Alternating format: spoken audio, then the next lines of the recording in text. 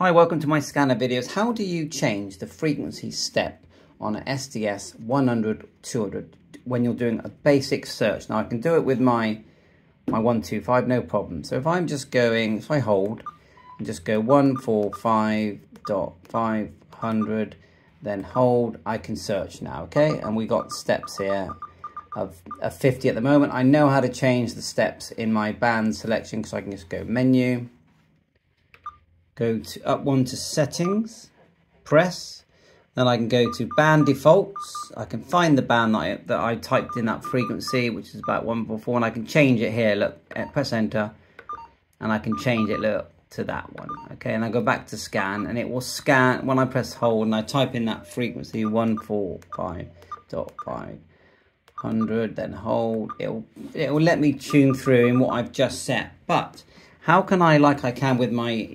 125, I'll just show you that. Turn that on. How can I just do this?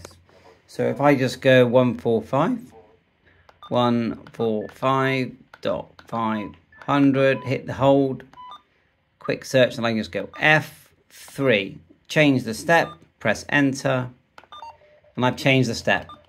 I want to do that with my SDS200, 100, and even my SD3600 or 436. Let me know, someone, please. 73, all the best.